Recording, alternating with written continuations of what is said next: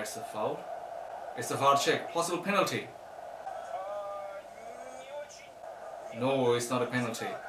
It's too soft. I don't think so it's a penalty.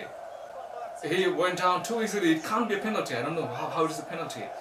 It's too soft. He went down too easily. Wow. He gave it a penalty.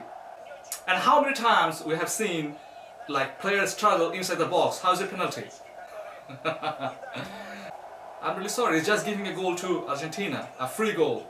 A freebie to Lionel Messi.